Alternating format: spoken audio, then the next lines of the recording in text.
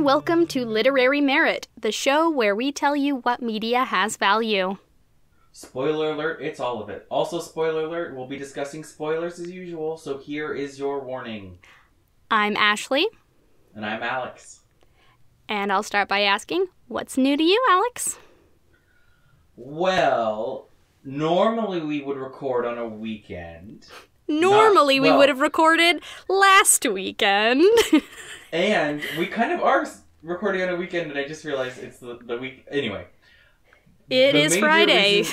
The major reason we're late to recording is because I went on a book tour. Woo! Oh my gosh, how was it? Was it so much fun?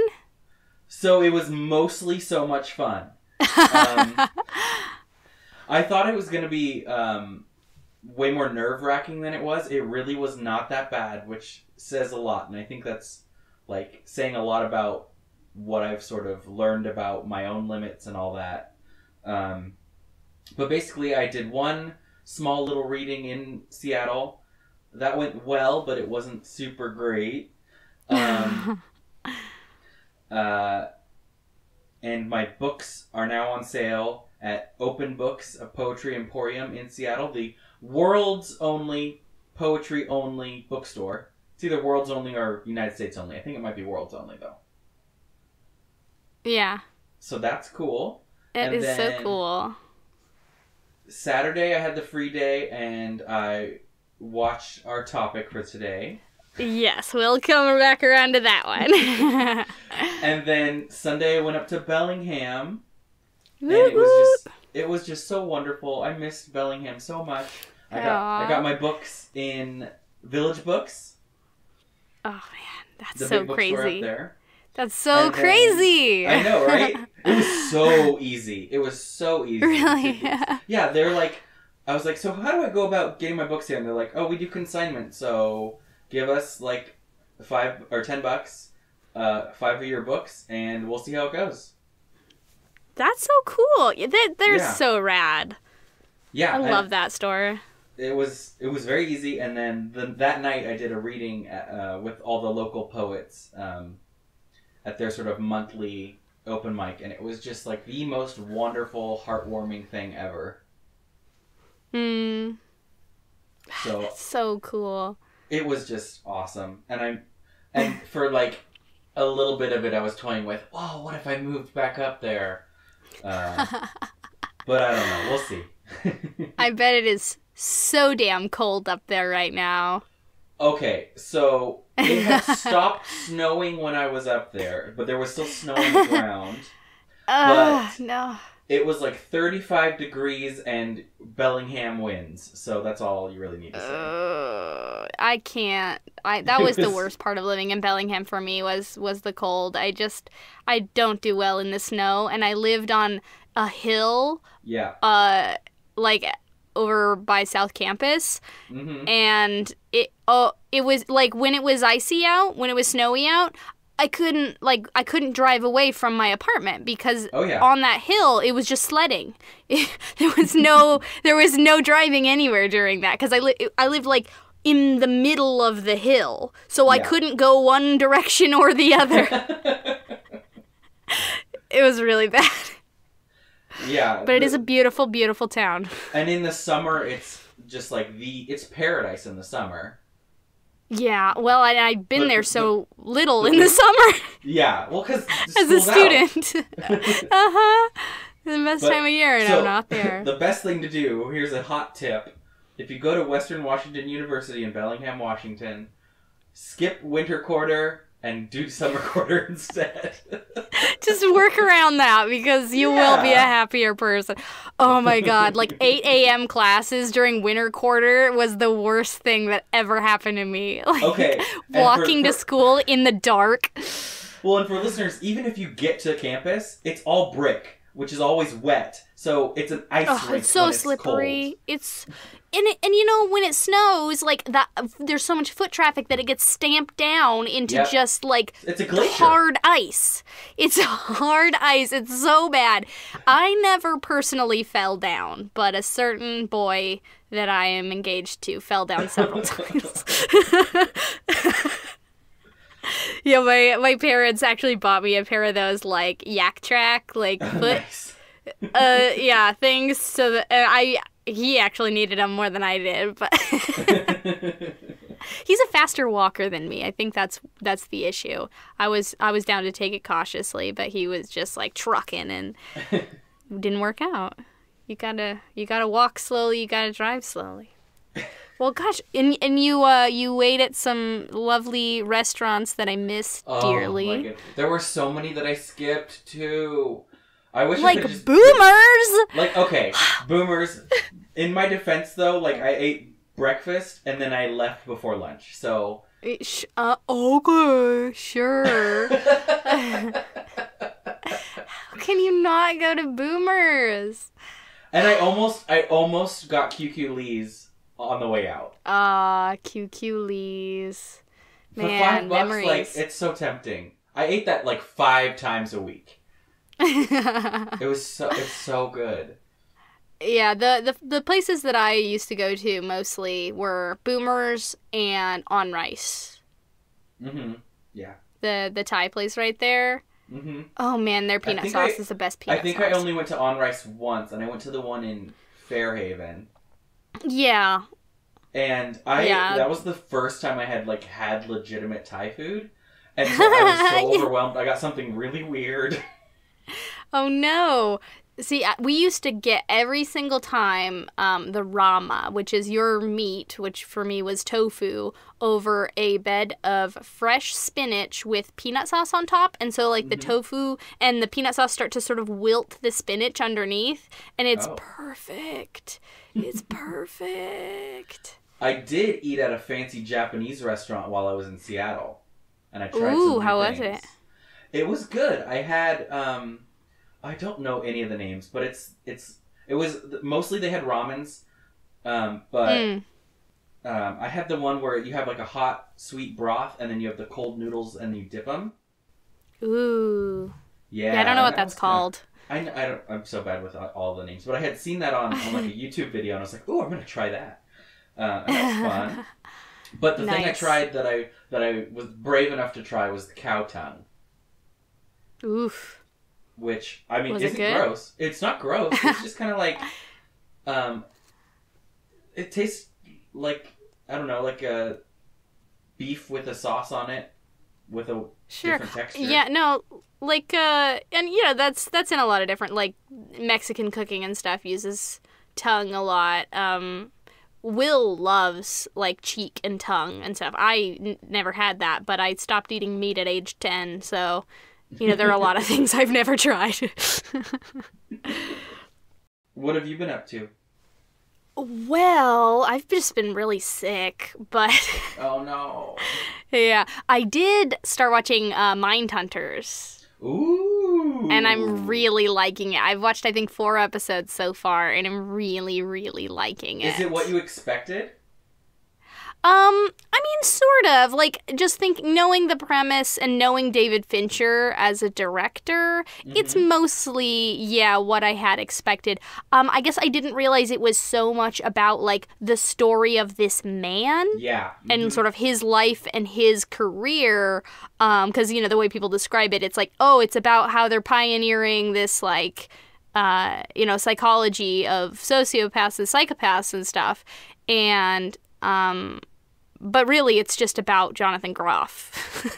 Yeah, and I think that's what some people have disliked about it that I've talked to. I don't dislike that at all. See, I think it made me have to sort of reevaluate my opinion on it going through it because I kind of did want more of the interviews. Yeah. Well, man, the Ed Kemper stuff is so good. Oh, my goodness. Oh, that guy is so good. He needs an Emmy. He's crazy good. And he looks a lot like the real-life Ed Kemper. Mm-hmm. Yeah. Ed Kemper, at least in the photos that I've seen, isn't quite as heavy as that guy. Yeah. But otherwise, I mean, it's just to a T, man. Wow. He's so good. And it's... I think the most unsettling thing of the whole... Well, I mean, it's all pretty unsettling. But for me, all of it. They're trying to pinpoint this one thing that matches all of them, or connects all of the different killers. Uh-huh. But then the second and third person they interview, they're nothing like Ed. Nothing like him. He's just such a unique fellow that... Right? like, no one's like Ed Kemper. Well, and I guess maybe that's almost where a little bit of Hannibal comes from. You know? Yeah. Yeah, he's very articulate and conscious of, like, his own psychosis. Like, he knows what's going on with him, and he knows what's wrong with him. He just is like, that's just the way that it is. That's how I am. Yeah, it's really good, and I can't wait to watch more of it. But, also, I got a fun surprise today. Yeah, so I got home. I, like, rushed. I was in such a hurry today. Leaving work because I had to stop at the post office on my way home before, before I got home. And, I get off work at 4:30 and they close at 5. Oh. And so, yeah, I was just in this mad rush. And then I get home and I'm sort of like dealing with myself, trying to get set up. And then Dylan, my brother, gets home and is like, I got this package. I don't even remember what it is. And he opened it up and he's like, all right, I bought you a present. What? I was like, what? You bought me a present? He's the best brother ever. He opened it up. He bought me an official Capcom Monster Hunter Poogie plushie. Poogie's my favorite video game character in the entire world. Do you know Monster Hunter very well? I know the premise and I've seen, I know what it is, but I don't know the characters or anything. Well, Poogie is just a pig. He's just your little pig. He's your pet. And he's a little pig, and you can dress him up in costumes. And he's my favorite thing. Not many people know this about me, but I love piggies. I love them. And Poogie's the best piggy ever. And it's him, and he's wearing this little stripe outfit with his little bow on his tail. And he's the best Poogie ever. And I'm so happy, and I'm holding him right now. Are you excited for Monster Hunter World? You know, I don't actually play Monster Hunter myself. I just really love Poogie. You know what? That's it looks great. Like, you're... Yes! No, it's just, I've just seen, Dylan and Will play it a lot, and I just really am fond of Poogie. And so, yes, I'm excited for, like, I think that Monster Hunter World looks really rad, but I probably am not going to play it myself. I've never played any of the Monster Hunters, and they're probably mostly outside of my skill levels as a gamer. Oh, they seem so hard. But from what I heard, Monster Hunter is going to be a lot more accessible. Or, World. Monster Hunter World? Yeah. Yeah, well, since they're bringing it to, like, a main console, I have to imagine they're trying to give it a little bit broader appeal. So they'll actually, sell some? Yeah, that would be great if they would sell in America. But I love Poogie. He's got so many costumes. My favorite one of his, though, is it's basically just a diaper. And I think he has like a little curl of hair on his head, and it's called the Naked Emperor. It's the best name for anything, and he's just in a little diaper. So I'm really happy right now because I've got my little best friend. Well, golly, I think we've been gabbing long enough. Let's talk about something else fun. Sure, yes.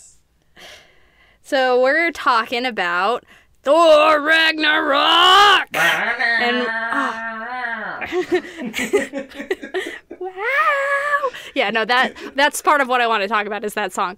But so yes, we both saw Thor Ragnarok last weekend. Boy, howdy, is it really very good.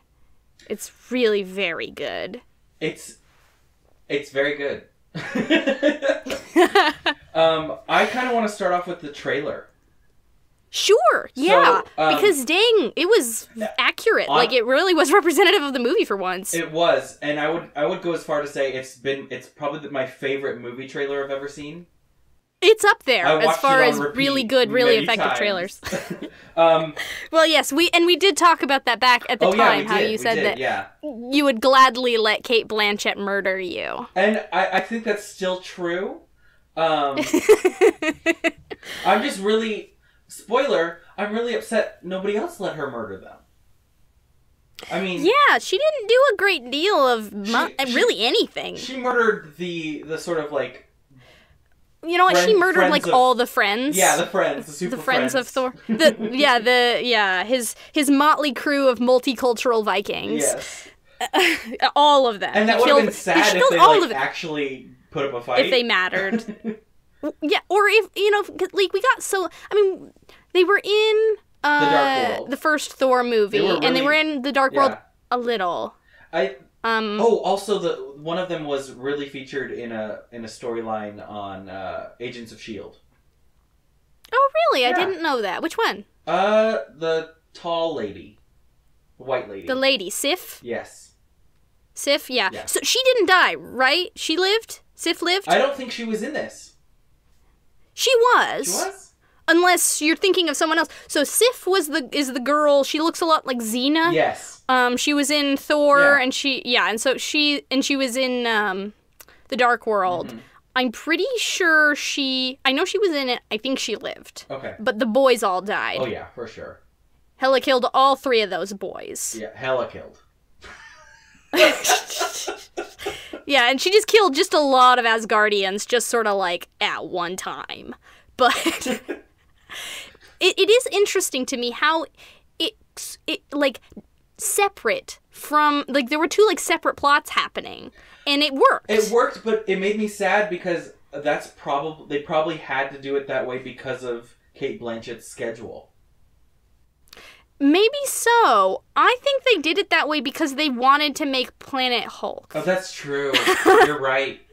I mean... like, they were making Planet Hulk and, like, sort of, Unworthy Thor a little bit. Yeah. Like, it's weird how they were like, let's make Planet Hulk, but let's make Thor the protagonist of it. So, I recently did read Planet Hulk, and I do want to talk about that when we get around to it. Yeah. But I was surprised how, like, little it bothered me that, like, the villain and the protagonist had very little to do with each other for the majority of the runtime. Yeah, and she got to do a couple cute little speeches, but I don't know. I just wanted her to, like, I don't know, destroy Earth or something really cool.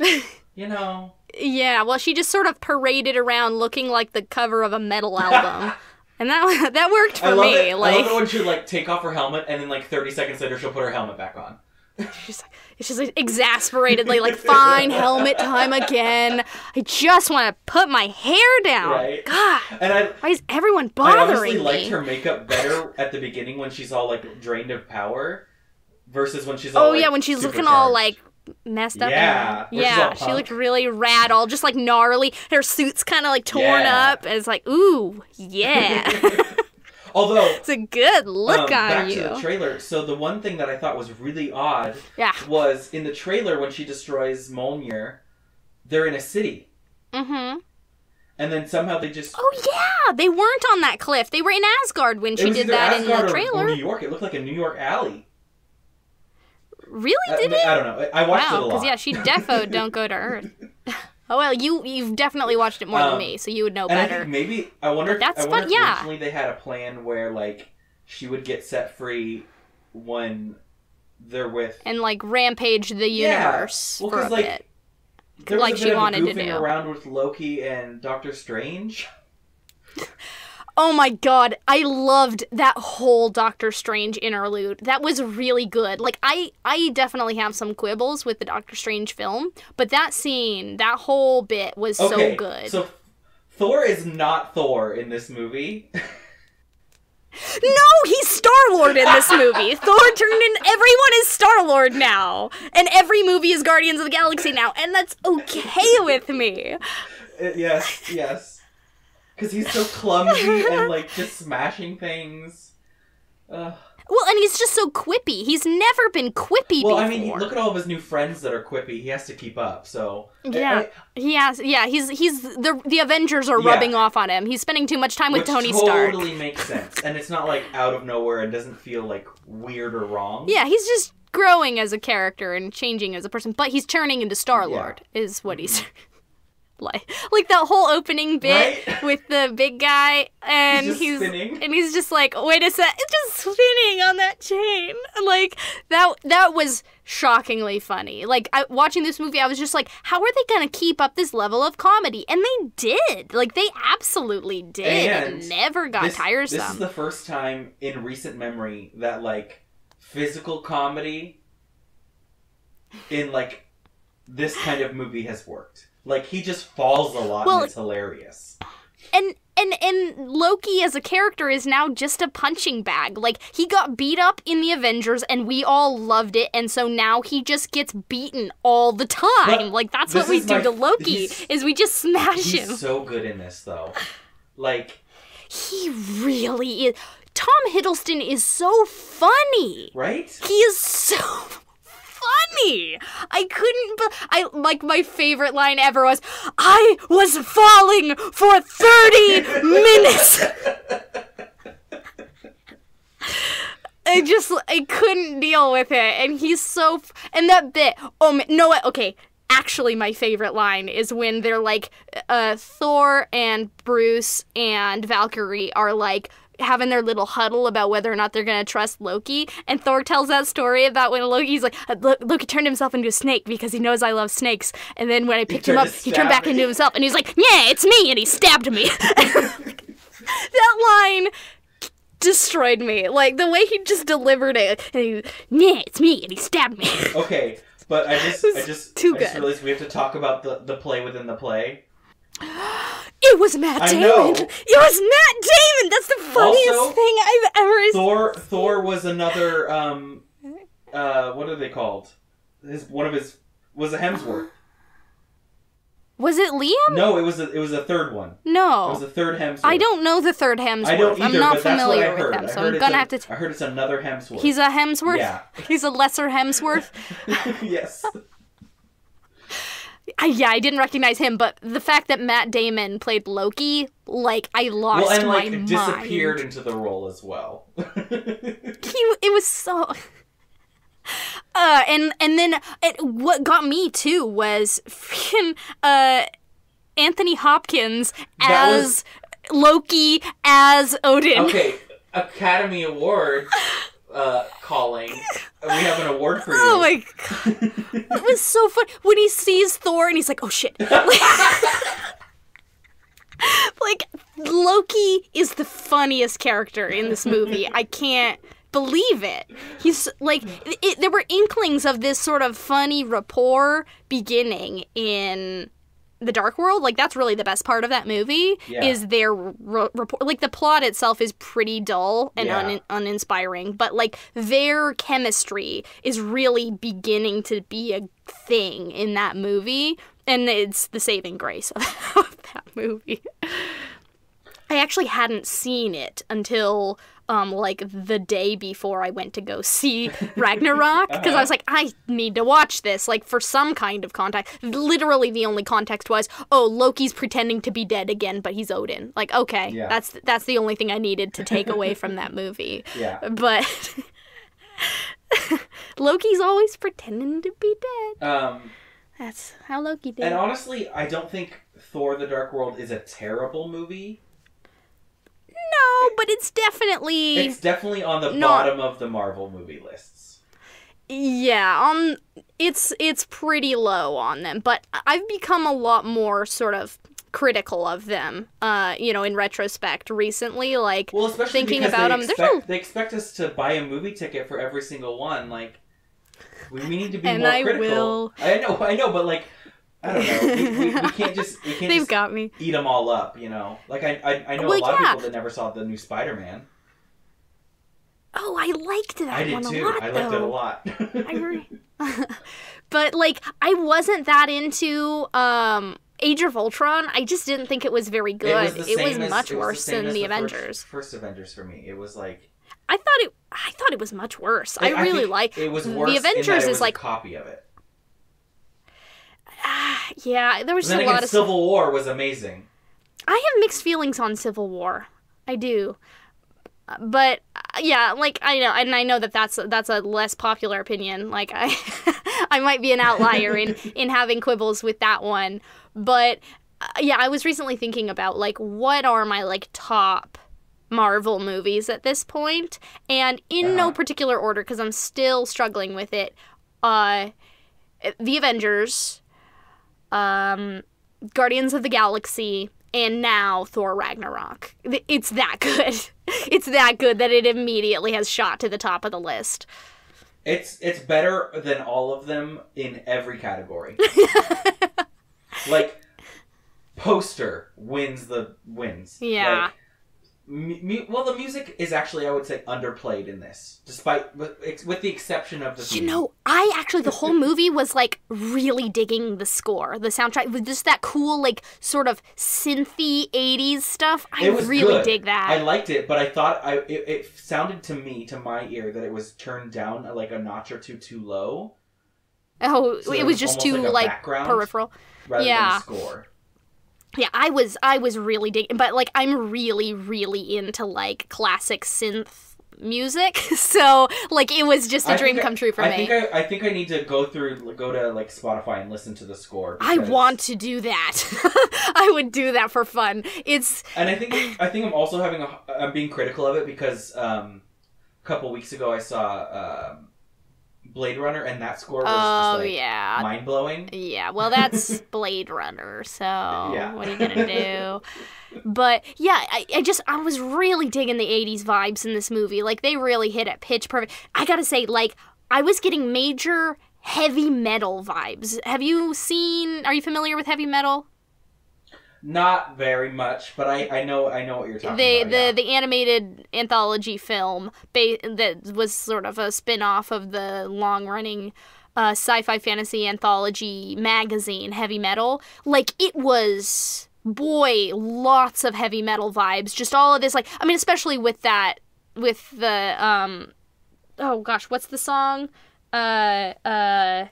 Immigrant Song, Led Zeppelin Immigrant Song that plays a couple times. Like, but even when it wasn't, playing, just like a lot of the imagery was just very, like, just ripped right out of that vibe, that whole thing. With Valkyrie, like, with the big, like, turret machine gun, and, like, what's his villain? For a second, I thought she was gonna, instead of doing the little turret, I thought she was gonna put it on her shoulder, like Gamora. You just, yeah. Like Gamora in Guardians 2. And what's that doofus's name? When he's, like, jumping out of the ship with his two machine guns, like, Carl Urban. Yeah, that was hardcore heavy metal vibes. So, like, I was really, really enjoying all of it. And even the stuff, like, on Sakaar was very much that, because there's a lot of sci-fi and heavy metal as well. Sakaar was beautiful. I loved Sakaar. Okay, so let's transition into talking about Planet Hulk, because so all of that stuff was loosely, and I emphasize the word loosely, based upon the comic arc Planet Hulk, written by Greg Pak, who's just the best, and so Planet Hulk, the comic, is actually about, Hulk is launched into space by his friends, because they're like, you're too hulky, you can't stay on Earth anymore. We found a solution. We're shipping you off to this great planet we found. Happens in the Marvel Cinematic Universe, just in more of an accidental version of it. Yeah, it's an accident. He just accidentally goes to space and gets picked up by the portal thingy. In Planet Hulk, they ship him off on purpose. They're like, we found a friggin' Reed Richards. I hate Reed Richards. He's like, we found this great planet. It's, like, lovely and green and lush, and there's no higher life forms on it, just game, so you can just run about, have a great time, Hulk it up, do whatever you want. This is your planet. Bye forever. But there's this wormhole that seems to sort of discriminately pick people up from space and send them to Sakaar. It seems that this thing actually, like, chooses. Yeah. Mm-hmm. It's not ever made clear how it works, but it definitely seems to be deliberate. Well, I would venture a guess that it has to do with the Grand Master. Well, that's character's not in the comic. Okay. Yeah, I'm gonna very, very, very brief summary of of Planet Hulk. Hulk gets dropped on Sakaar. Rather than being like a cool like techno neon garbage planet, Sakaar is more of an ancient Rome desert planet. Very like ancient gladiatorial thing going on, and there's this Red Emperor who rules the planet, and he's of this colonizing race of Imperials that have sort of taken over in a fascist way. He's like sort of a dictator on this planet, and people aren't great. People aren't happy under his rule. He's a bad emperor, and Hulk shows up and is the strongest ever. He's the strongest one there is, and he ends up being very successful as a gladiator, and some like rebels decide that they need his help launching like a coup. And he's not interested because he's Hulk, but he ends up sort of inadvertently becoming this like folk hero. He just sort of by hulking around, he like ends up sort of saving these people. Yeah. He's a lot more articulate. It's interesting. At this point in the comics, Hulk is like just sort of a normal-brained person. Like he's ragey and mean, but he can speak in full sentences and stuff. But he ends up sort of making some friends, including Meek and Korg, who I'm going to talk about in a minute. Boy, am I going to talk about them. And saving this planet, and he ends up being made the new king. And he has this wife, and they end up, like, she gets pregnant, and it's like, oh man, everything's great. Hulk saved everyone. This is the place for him. Like, it's about Hulk sort of finding a place where he is appreciated. And he becomes king of Sakaar, and everything's great. And then the shuttle that he was in blows up big time, destroys the whole planet. And Hulk is devastated. Yeah, it's really, really bad. That's the end of the comic. Everything blows up. Everything he ever loved, everything he worked for is gone. He's the only one left because he's the Hulk, and even a planet blowing up can't kill him. So it's a really different story. Yeah. Basically, the only similarity is there's a planet called Sakaar, they do gladiatorial fighting there, and Hulk is present. And there's a little bit of the rebellion thing, but it's more of for humor's sake than for actual plot. Yeah. It's like a serious, like a serious civil war going on, like an uprising in Planet Hulk. So Korg. Now, I really, really liked him in this movie. Because he was voiced by the director, which is great. He was very, very funny. The only thing that he's a rock monster named Korg. But in the comic, he's a very serious person and very religious. He's a very religious person. That's sort of his defining trait. And Meek is nothing like he is in the comic. Aside from being a bug named Meek, that is about it. Because I thought it was really weird in the movie. He's like this little larva in like an exosuit. In the comic, he's just like a bug person, like with limbs. He's actually got like 6 limbs, and he's like a bug boy. And he's actually Hulk's best friend. Aww. He's his best friend. Like, he's this little scrappy guy, and he talks, and he's really funny and cute. And he has this huge arc where he ends up, doesn't have a hive because they were all killed when he was first hatched, and then he, finds that some of his hive is still around and becomes their king, and, he has a metamorphosis and turns into, a big king bug. It's really great. It's a great story. And in the movie, he's reduced to, this is Mike. He's got sword hands. That's it. That's all there is to him. He's got sword hands. It's sword hands? He doesn't even have sword hands. Where did these sword hands come from? What is it? And I liked them. I really liked Meek and Korg in this. I thought they were very funny, but they barely resemble their counterparts in the comic. They need their own Amazon original series. Meek and Korg. Well, I'm sure they're going to play a role in whatever is coming next. I'm terrified of what monstrosity Infinity War has become. This Infinity War is going to be... Well, because they play a pretty big role, especially Meek, in the following story arc after Planet Hulk World War Hulk, where Hulk brings all his little friends that survived, like him and his like buddies from the gladiatorial days, like they survive and they get on a ship and they're headed for Earth because he's gonna get his revenge. Like he's like, I hate all humans now. Everyone on Earth is gonna pay because of what they did to me.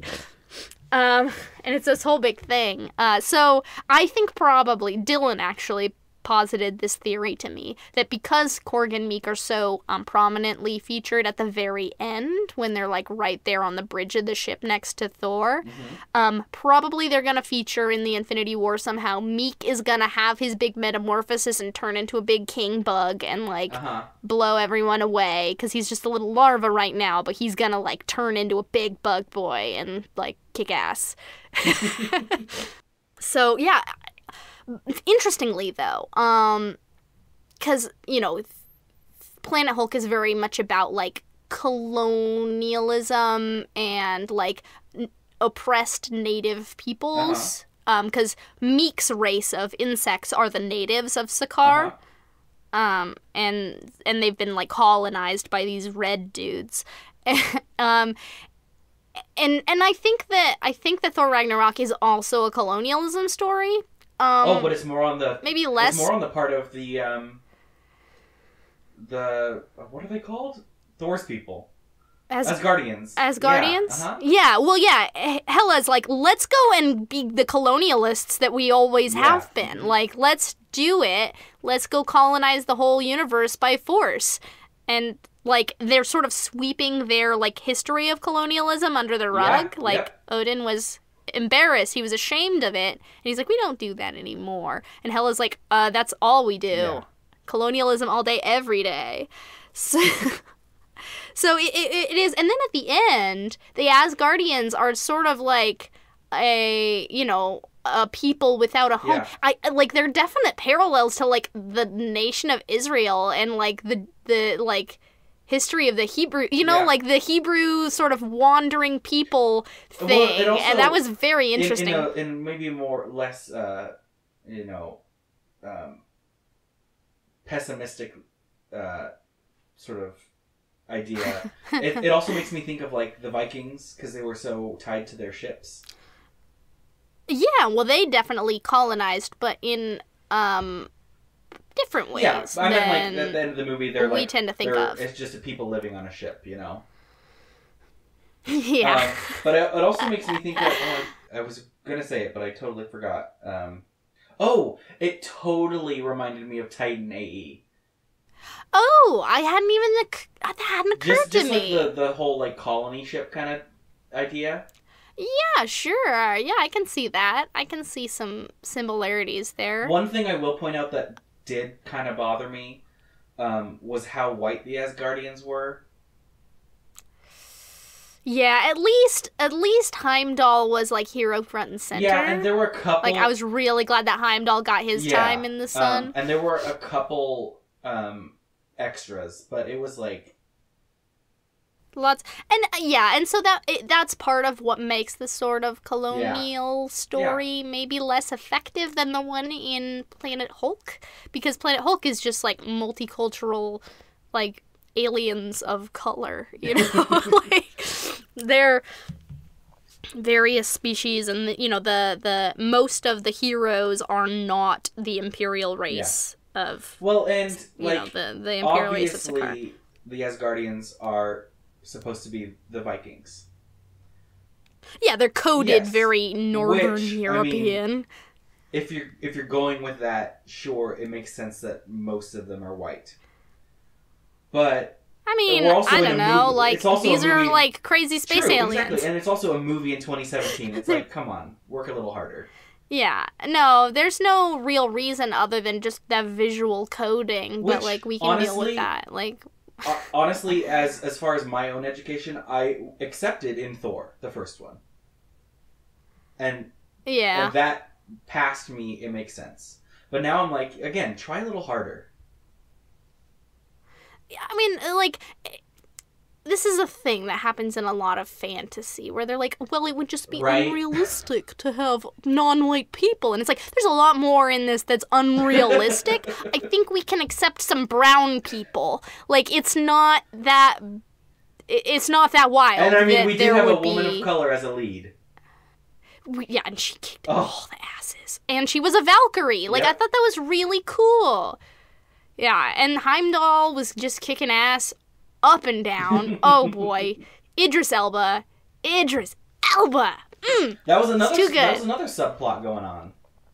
Yeah, well, they had to have a, like, proxy hero in Asgard since Thor was busy planet hulking.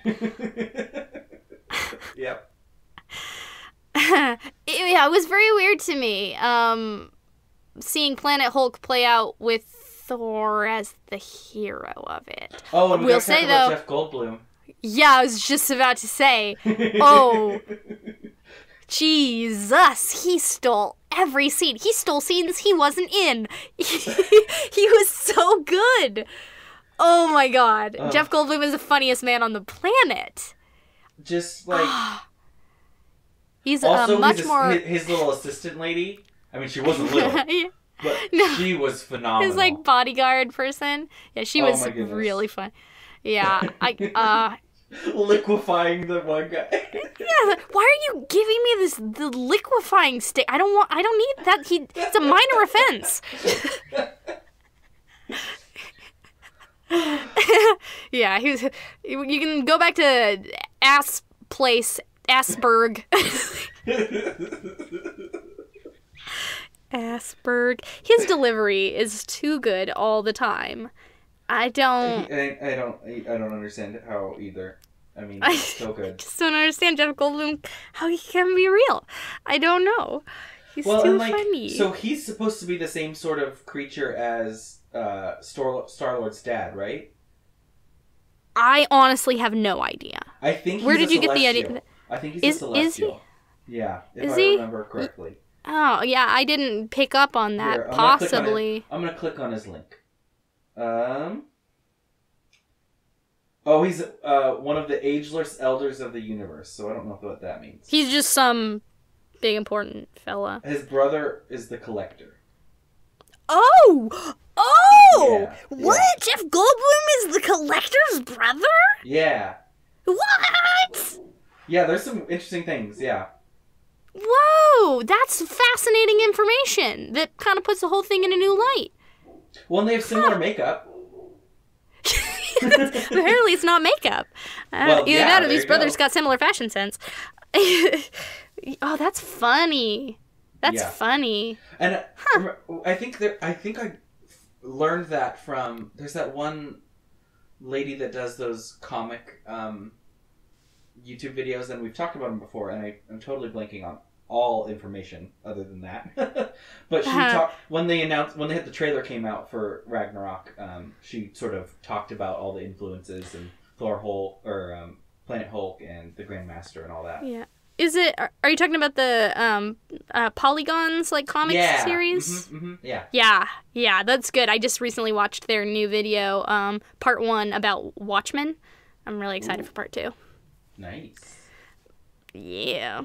But God, like, what a fascinating, because the character that he's sort of replacing in Planet Hulk, the Red Emperor, is the worst. He's just like, he's basically just your stereotypical, like, evil murderous dictator. Yeah. Like, he's got this cool exosuit that he goes out in and, like, kills people in the arena when he feels like it. And Hulk manages to, like, hurt him a little bit while he's in that suit. That's, like, the first thing Hulk does. Mm-hmm. And they're like, whoa, like, the Emperor is untouchable when he's in his suit. Like, how did he do that? And it kicks off this whole thing where they're like, it's like the Emperor is fallible and this guy is better than him. But they replaced him with Jeff Goldblum, and that was a lot more enjoyable. Oh, yeah. It was very enjoyable. I just loved, like, when they... When the, like, rebels are, like, getting the ship to leave and they come across Loki just, like, still, like... And Korg's like, I'm Korg. I want to hop on this spaceship and fly out of here. You want to come? I really want to point out I love that. Taika Waititi's influence. As far as I remember, Yeah. I have not heard a New Zealand accent in a major motion picture like this. And there are at least 2 characters with New Zealand accents. Yeah, well, I mean, like, if there's anyone, I mean, there's the Flight of the Conchords dudes, and that's it. Yeah. Like, they're from New Zealand, and they're, like, the only famous New Zealanders. Well, and the famous movie that they were in together, or the movies that they've been in, have been his movies. Well, I mean, Jermaine Clement true. was in Moana. He was in Moana, Taika Waititi wrote the script for Moana, the original, the first draft. Yeah, so fair enough. But, yeah, there you go. New Zealanders got to stick together. But no, Jermaine Clement was also the bad guy in Men in Black 3. Yeah. But I don't think he was even using a New Zealand accent in that. I think he was just sort of British. I can't remember, because that was a weird one. Yeah, he was Boris the Animal, and I don't think he was having his own accent in that movie. Yeah. But, yeah, I love New Zealand accents, and I gotta say, like, totally weird for Korg, but I liked it. Well, and it's such a great, like, role for him to give himself. That's not gonna, like... Yeah. You know. He's peripheral. He's just, like, it's just fun. He's just, like, a cameo, sort of. It's a better cameo than Stan Lee, I mean... Yeah. Although Stan this Lee's one cameo in was this one was very good. It was very good. Yeah. Probably more lines than he's had in a couple years. Yeah, Actually, yeah. he had quite a few lines in, I want to say it was the second Guardians of the Galaxy, when they're whizzing past. Oh, yeah. And he's just, like, telling his when story. he's talking to the Watchers. Yeah. Mm-hmm. He's talking to Uatu and stuff, which is so funny. No, like, that's the funniest, as a sidebar. Stan Lee's cameo talking to Uatu, because do you know about the theory? I mean, this is like 100% refuting it, but people have theorized in the past that Stan Lee is Uatu the Watcher, because he's there all the time watching everything, and he's present for everything. So like, maybe he's Uatu, ha ha ha. And so they put in, I think very deliberately, that stinger, that bit where he's talking to Uatu, and so it's like, he's not Uatu. Was that in Guardians of the Galaxy 2, or was that in Doctor Strange? Oh, I think it was in 2, because they were jumping through all the warp. Oh, as they were doing the time jump, the warpy jumpy thing. Yeah, that's when that was. Yeah, oh gosh, like I don't even have any criticisms of this movie. I don't think. My one, I don't have know. one, and it's one that I have with a lot of movies. It's the romance. So. There was a romance? It's Valkyrie and Thor.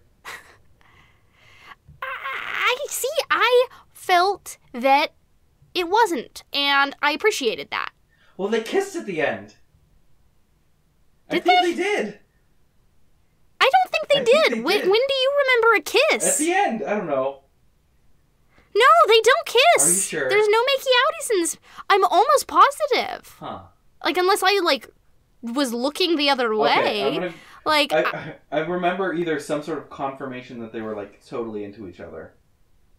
The only moment where things got a little tensiony that I remember was after they're kicking ass, like when Bruce is flying the ship and they both like jump back up into the ship at the same moment and sort of come face to face, and it's like a whoa moment where they're like looking like they're just like right up against each other, and then it's over and that's it. That's all that I remember. Maybe I was reading more into it then. But I mean, there's also in the headlines recently they cut a scene with her. That I guess confirmed her bisexuality, which is kind of rude that they cut it. Yeah. And also, I heard that the actress, she was upset they cut it because she liked the scene. I bet she did, because that's a great thing to confirm in a scene. I'd say any scene that confirms queerness is a good scene. I did see other people, probably just like Twitter posts, talking about Thor's desire to be a Valkyrie. And how, like, that was a very cute moment. I think they were reading too much into it. Yeah, I think so too. I think that it was just him doing that thing where guys are like, it's super cool that women are doing stuff now, and I'm kind of doing that thing. He was putting his foot in his mouth. Also, like sort of showing, I don't think there's. This movie really shows you what child Thor would have been like, just like so sweet and genuine. Yeah. If a bit rowdy. Yes. Well, I mean, God of Thunder. Sweet and rowdy. But, yeah, I think probably people are reading a little more into that than honestly, strictly necessary. Rightfully so, because we're so starved for a queer Marvel character. We're dying out here. We're dying out here. Well, and here's the thing. Deadpool. Deadpool's pansexual. He is, and Ryan Reynolds is fighting. Wants it. Fighting yeah, for he a wants it to come out. In the second one. And if we don't get one for him, I'm going to be really upset, because I'm just going to be upset. Yeah, we need some queerness in there, at least some, like, real, like... confirmed. Concrete. Talked queerness. About. Out. Yes. Yeah. Like, he's got his lady, and that's fine. Good. Their romance is very sweet. But Deadpool's also into dudes and other things. So... Yes, I like that inclusion. Dudes and other things. I mean... Yeah, I don't think he's strictly, bisexual. No. I'm pretty sure I don't know, like, basically... He's into the whole spectrum of things. Spectrum of genders, and probably also aliens and... Yeah, beings of all kinds. Probably some not even sentient. Like rock. Who knows? He's Deadpool. Yeah, like Korg. Oh my goodness, that totally reminded me of a scene in Torchwood. Did you ever see? Yeah, that's the like omni. Yeah, they call him omnisexual, right? Yeah, and I think because he's like into other species too. Because he travels the galaxy, and that's kind of what would happen. Yeah. But there's a scene where he just sexy aliens. Just like they just found him again, or he just got resurrected, and Jack Harkness, the character. To clarify, that's who we're talking about. If it wasn't clear. He says something about like, "Oh, isn't that gorgeous?" And they're like, "That's a poodle." Jack, he's been gone from Earth too long. Yeah, that was the joke because he had been out in the stars. That's funny. Yeah, I've watched very little Torchwood. Oh my goodness! I just watched very little. I don't know why. I just didn't. I just didn't with Torchwood. Just didn't happen. But yeah, so I mean, so you say that was your criticism, but I'm not convinced that it was real. I mean, like, if anything, like Bruce and Thor were both just kind of like wowed by her. Because they were both really, they were both just like, had a big crush on her. But I wouldn't say that there was like an actual confirmed romance in it. Because I thought that... I didn't see a crush between Thor, or between Bruce and Valkyrie. I saw more of like a totally best friends.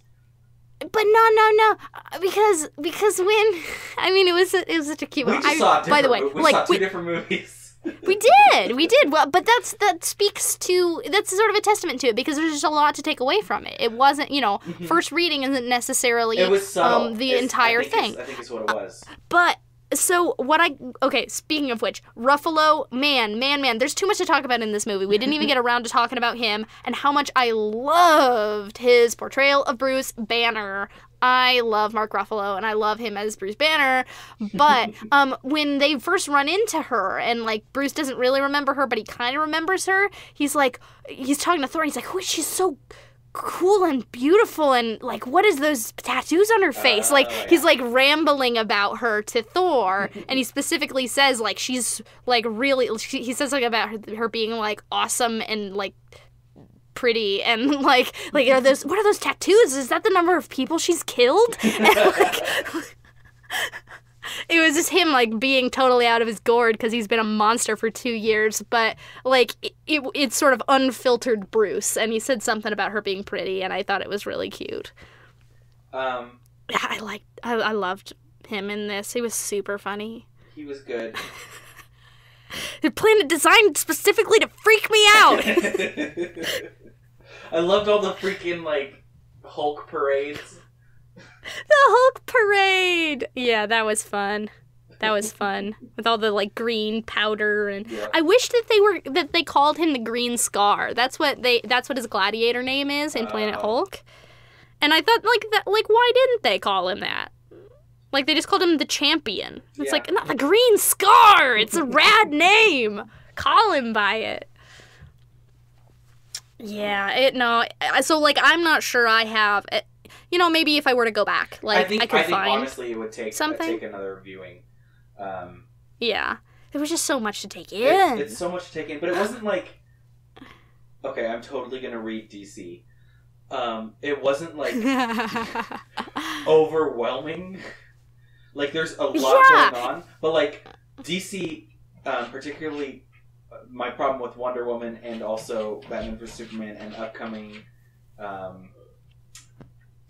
Justice League. It's just visual noise. It's just a lot. I mean, Wonder Woman was definitely better, but yeah, it's just a lot. Wonder Woman was good until the final battle. The final battle was just like and then it just turned into all the other ones, which was a shame. Yeah, and that's and somehow Marvel has avoided that, which I appreciate.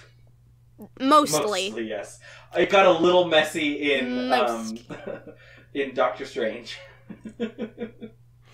Okay, I will say, like, probably my favorite part of Doctor Strange is the visuals, though. It's amazing. I mean, yeah, it's but crazy. But there are parts where you're like, my brain can't understand this. See, I'm just thinking more like, you know, the big battle at the end of Age of Ultron. It's just like a bunch of robots and explosions, and I'm like, I don't even care anymore. Too. Yeah, just robots blowing up everywhere. Very colorful. It was beautiful. I loved the look of Sakaar. It was totally different than the comics, but I really loved it. I was like, ooh, Sakaar is like colorful garbage town. That's fun. Well, that's something they learned. I'm pretty sure that's something they learned from the success of Guardians, as Guardians was so colorful, and people loved it. Yeah, it's just a lot of fun. Well, yeah, and the 80s thing, too. Like, it's just like, okay, bright colors, lots of quips. This is Guardians of the Galaxy 3. It kind of is. But better than Guardians of the Galaxy 2. Like oh, for sure. The humor was way better in this. It was so funny. I didn't like the humor as much in the second Guardians. It just wasn't as snappy as the first one, for sure. Yeah. It didn't work as well, but dang, the comedy in this one was A+.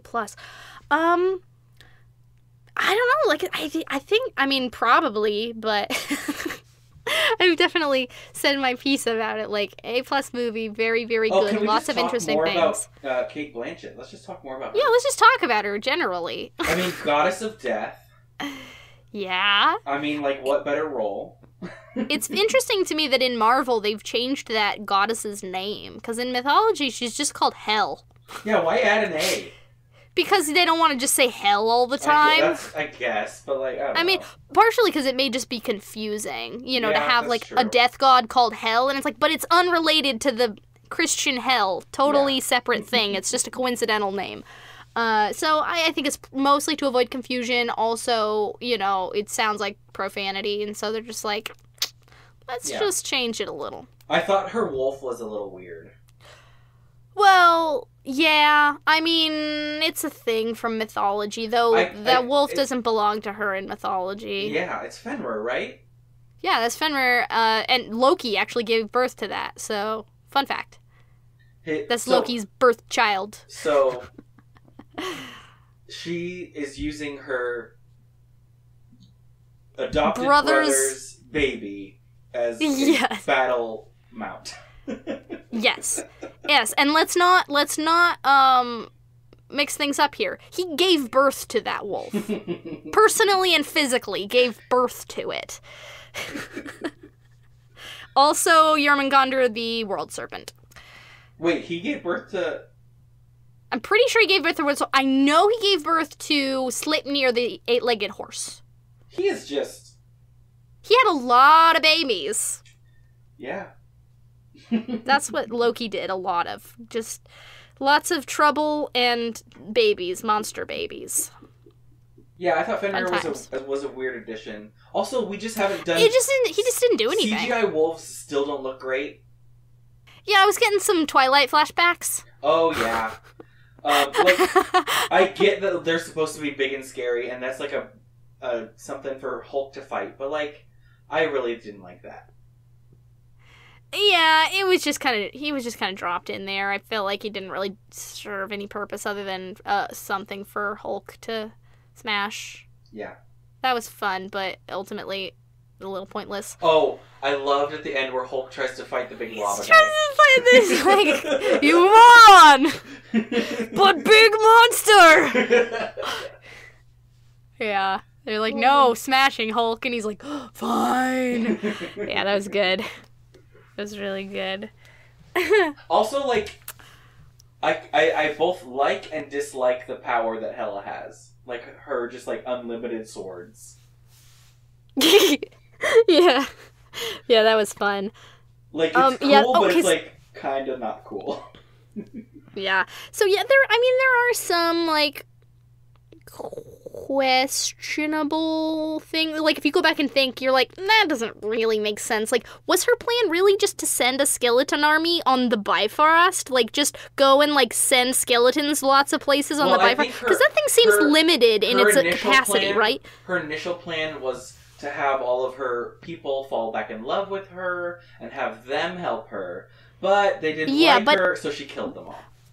Yeah, but, so at the end, it's we gotta stop this skeleton army because they want to go on the Bifrost. Now, Heimdall stole the sword, so she can't use the Bifrost. So that means her plan hinges on using the Bifrost to, travel to different places. But that thing seems to have limited capacity, and those skeletons don't seem to be very tough. Well, they get taken out hard by guns. The scariest thing they just go down. The scariest thing is she's unstoppable.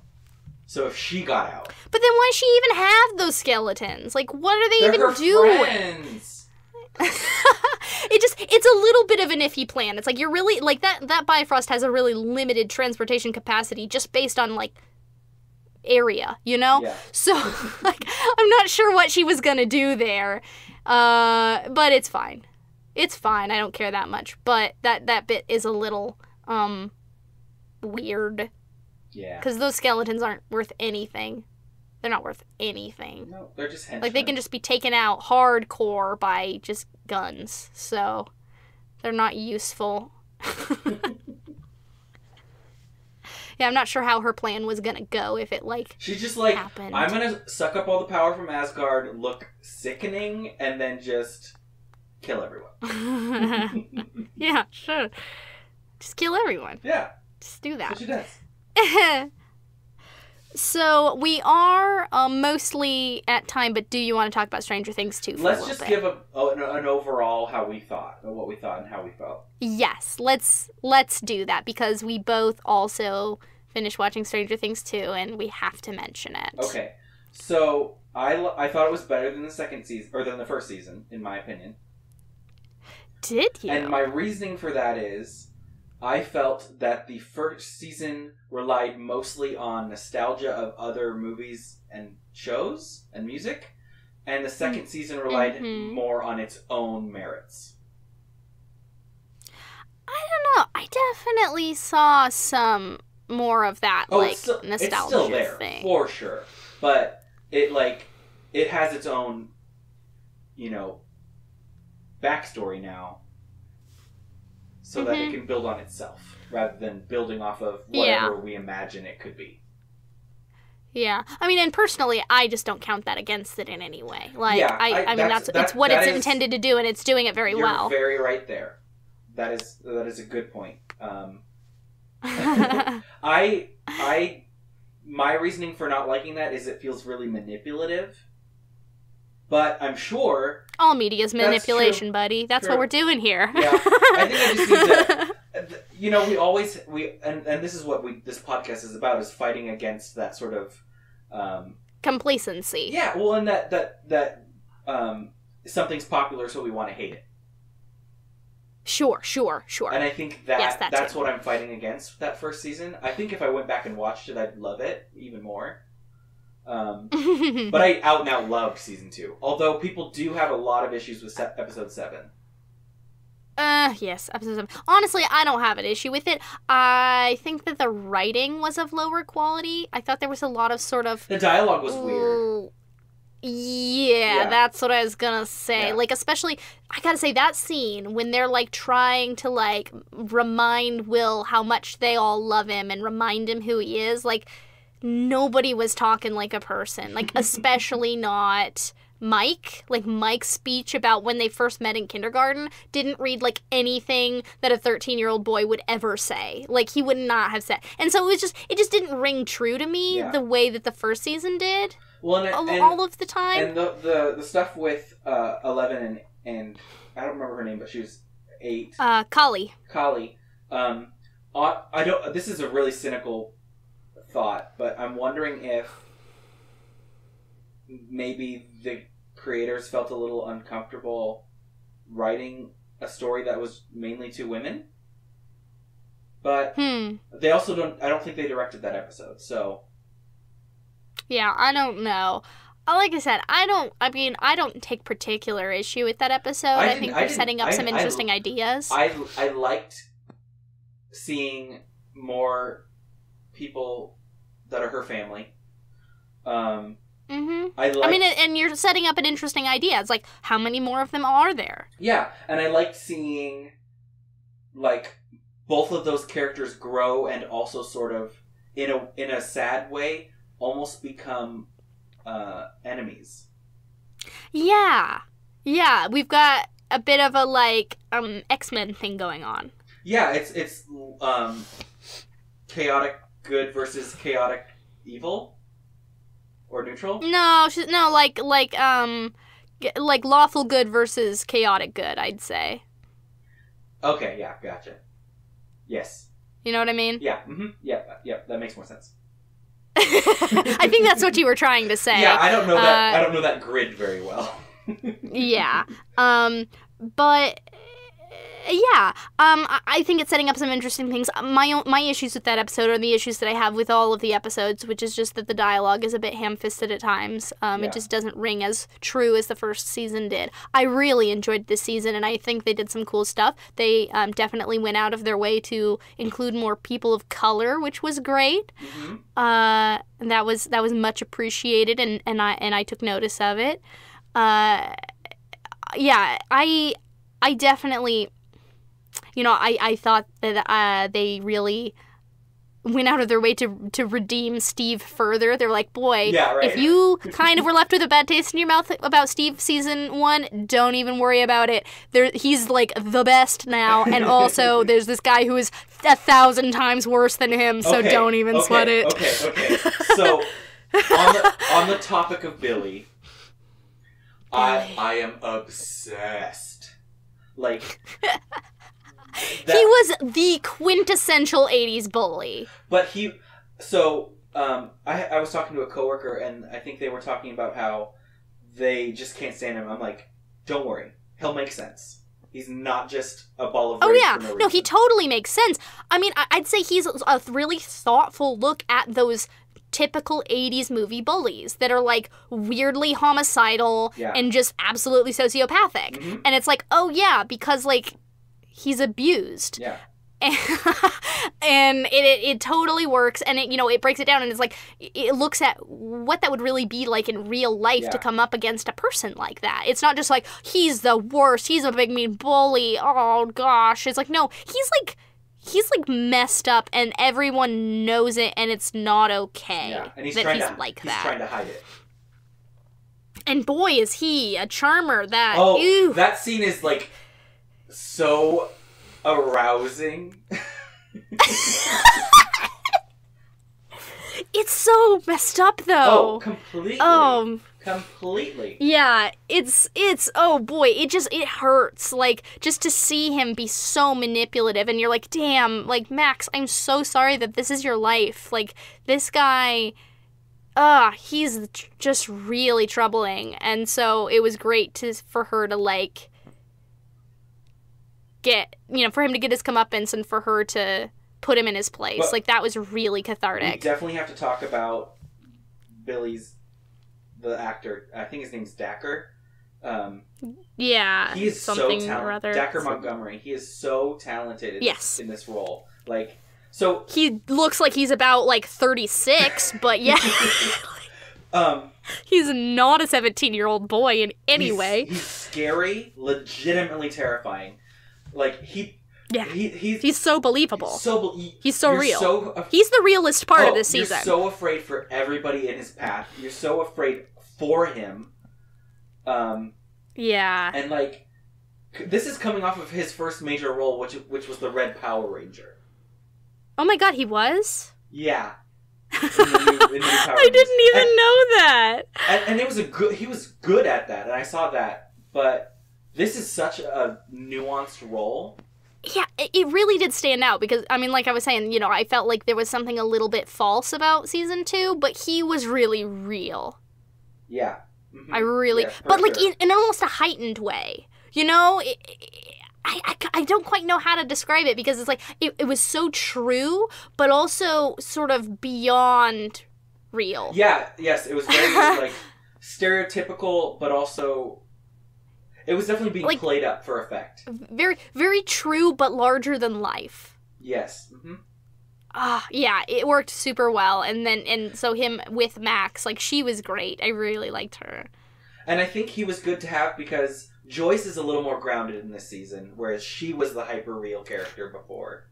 Yeah. Well, because she's like, she knows what's happening now. And her son's there. He's just not having a good time. Yeah, she's, like, worried all the time, but at least she's, like, on solid ground. Yeah. And Bob! Okay, Bob! So when I first started watching the first episode, I was like, Sean Astin, what? I thought it was... It's perfect, because he was a Goonie! Okay, and they're the Goonies! But I was so confused at first by his casting, but by the end, I was like, Bob all the way, Team Bob. Bob forever. Well, and it's so funny how so many people were, like, suspicious of Bob because we don't trust nice people. I was so worried he was going to be, like, spying on them from the inside for the scary people. Yeah. Yeah. And he might have been, but we'll never know. No, he was so good. He was the goodest, sweetest angel. Oh, Bob. Oh, Bob, you didn't deserve it, Bob. Oh, have you watched Beyond Stranger Things, the behind the scenes? No, not yet. They talk a little bit about his last scene, and how they're like, we're just gonna keep making it bigger and bigger and bigger because he needs the biggest exit. Oh, it hurt. It was really... Oh, no, Bob. He's like, they're just ripping him apart, and he's... Oh, no, I would definitely Bob. watch that at least that episode of Beyond Stranger Things, because they also show how the logistics of that scene and who was actually attacking him. How they filmed it? Yeah, it was like a writing intern. Just grab whoever's on set. And she was just like attacking him for hours and hours because that's how long it takes. Oh my god. Yeah. Yeah. Jeez, that's funny. But I would recommend everybody watch those because they dedicate each episode of Beyond Stranger Things to like a pairing. So like there's the Dustin and Steve episode. There's the kid, the Friends episode. There's the adults. Yeah. You know. 11 and Hopper. Also, she's got a daddy now.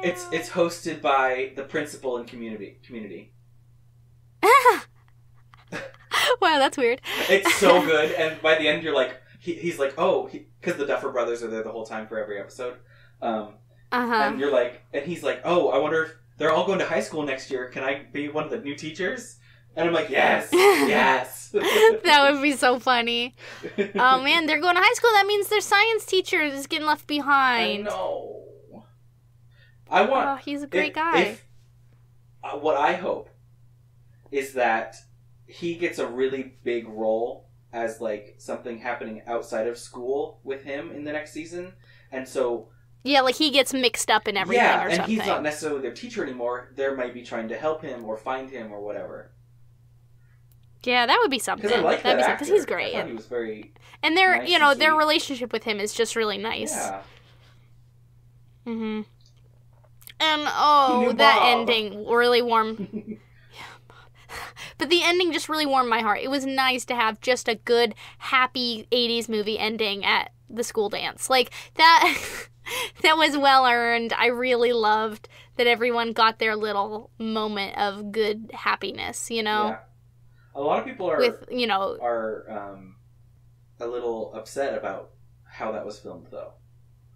How it was filmed? So apparently, the actress who plays Max...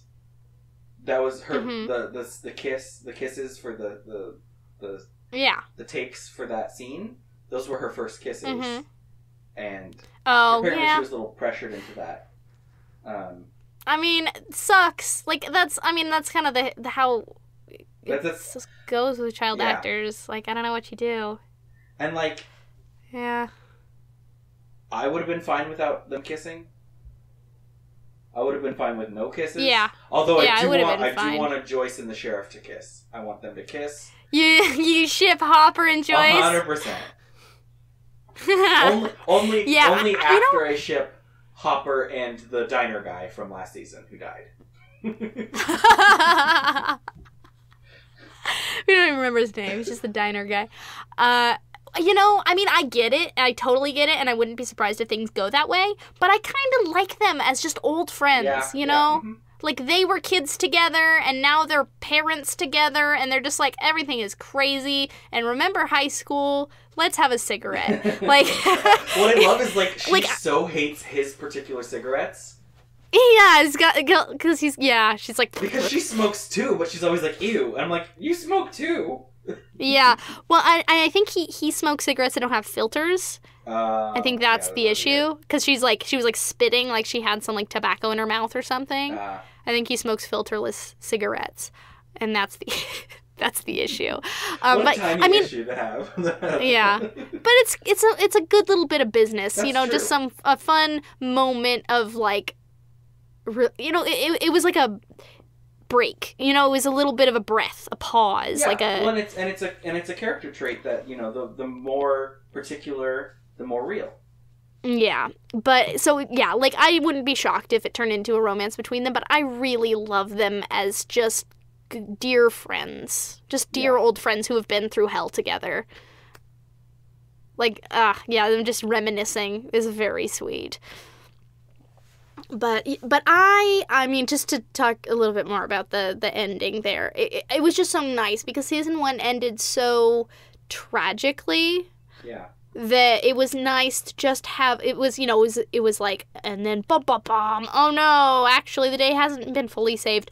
But they all got their happy ending. You know, everyone, I mean, maybe not Steve, but he's okay. You know, he's got a little mentee now that he can, you know, have his little brother, but, you know, like, Nancy and Jonathan finally got together because, friggin' obviously, and, Barb you know... got justice. Barb got justice, and, you know, finally, like, Mike and Eleven get to just, like, be friends and have some peace and, you know, have their little cutie pie thing going on, and... You know, it was nice. And, like, you know, there's hope that, like, people are gonna stop teasing Will and he can just, like, be a kid. And, like, yeah, it was just so, it was such a relief. Yeah. After everything to have that great little 80s movie ending. The Duffer Brothers also talk about that ending in the behind the scenes because they didn't want to have to continue something. Yeah, they have the option of picking it up, but they don't have to. Well, they're for sure going to do another season because it's so popular and they have to. But, like, they don't have to continue. Like, they don't have to jump right in, you know? They can sort of let the story breathe a little bit. Yeah. Because from season 1 to season 2, it's like, we have to fix some loose ends. Yeah. I was really happy that they... got back to Barb, and they really consider the repercussions of that. Well, they had to because we would have not given them. Yeah, we wouldn't have let that slide. But it is nice to see a science fiction series really take its repercussions seriously. Yeah, for sure. Also, Barb got some justice in Riverdale, too. What? So, the actress is in Riverdale, and in the first season, there was an episode centered around her. There was some sort of gross sexual harassment / I don't know exactly how to put it. It was like the football players were like sleeping with girls and then like keeping score in like a book. Yuck. Yeah, exactly. And all the girls knew, and then it was just like bad rumors about them. And anyway, the actress who plays Barb, she has a different name in the show. I don't remember what it is. But they're She's not Barb. She's not Barb. All the cheerleaders and the main characters sort of team up to take these football players down. And the mean girl of the show, she's like, #justice4, and then whatever her name is in the show. Little and I was wink. like, that's so good. There's a little audience wink there. Yeah. That's fun. Yeah. But, yeah. No, Stranger Things 2 was great. I really liked it. I thought they did some cool stuff, and I cannot believe how long we have to wait for season 3. My last comment is you have to... The main reason to watch behind the scenes or the Beyond Stranger Things is so you can look at the Duffer Brothers because they are nice to look at. Yes, I've heard from you. I think my tweet was like, one of them has like a streak of gray hair, and I was just like smitten. Yeah, I believe your phrasing was, it drives you wild. I mean, they're twins, but like one has a streak of gray hair, and I'm just like, oh. It does it for you. Okay, well, I guess last thing. Do we have anything we want to recommend this time? I do, and I should have sent it to you beforehand because I think it would be really helpful as like a resource, actually. So you know Feminist Frequency? Of course. So they have a new episode of their Freak Show, which is a great title, called "My Milkshake Duck Scares All the Women Women from the Yard," and they define the term milkshake duck. Wow, that's quite a term. So it's basically an actor whom you've loved their work, but then they've done something to sort of lose your faith, which has been happening. Oh boy, isn't that something that's really relevant these days? Yeah, well, and that's why they made this video. It's just constant. And so they list 3 ways to deal with that in your personal life, like ways that you can sort of come to terms at your own distance. So like you can, and I don't know them off the top of my head, but there's just so you can either deal with it. I'll link it. Yes, I'll link it in the show notes on YouTube. Yeah, and especially if you're feeling grody lately, as most of us are. Yeah. Either. I mean, we've got, Kevin Spacey, we've got Louis C.K., I've known about Louis C.K. for years, but it's finally coming out in a real way. It's a growing list, which is good, but also very complicated. Yeah, it's really sad. And sad. It's good and sad. So definitely I would, if anybody's having issues with just coming to terms with all of it, obviously this isn't a, answer, but it gives you some options to sort of distance yourself as far away or as not so far away as you need to be from the artists and their work. Uh-huh. Well, yeah, that seems like a good, useful resource at the moment, for sure. Well, and it also ties into our show, we have to be critical of the art itself and also the creator. Definitely. And that's an option that she gives, is you can separate them or you can not if you don't want to, so... Well, good. Yeah, we'll link that because that sounds like the kind of thing people need to have right now.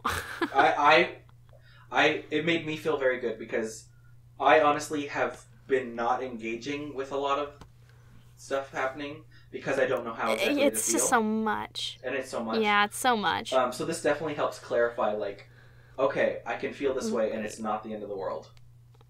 Yeah. Yeah. Okay, cool. Well, something more pleasant my recommendation this time. So man, oh man. So have I mentioned the podcast Tanis before? I think I must have at least name dropped it. So it's what I actually am recommending is its sort of sister podcast, The Black Tapes. It's a good time. It's like a docudrama, sort of like fictional documentary type thing. Very X-Files, very fun. Basically, this woman is working, she's a journalist who's working with this this guy who debunks like paranormal events and things. He's a skeptic, a professional skeptic basically. And but he has this series of cases which she's the main character, Alex, she starts referring to as the black tapes because he keeps them in these old VHS cases. And basically it's the handful of things he hasn't been able to debunk yet. And so she's like basically starting out doing sort of a profile of him and what he does, and she's like, we should go through these, like you and me, let's work together and look at these black tapes and try to figure them out, let's investigate them. And so it's really fun. It's this really great sort of paranormal mystery docudrama podcast. It's a good time, it's a lot of fun. It's just spooky good times. And I have recently blazed through the entire backlog, and now it's on a season break, and it's killing me. Oh. But this is a great time to hop in, because you've got some time before the next season starts up. Yeah, so you can catch up. Yeah, I think the third season just ended. So, hop in now, get ready, it's good times.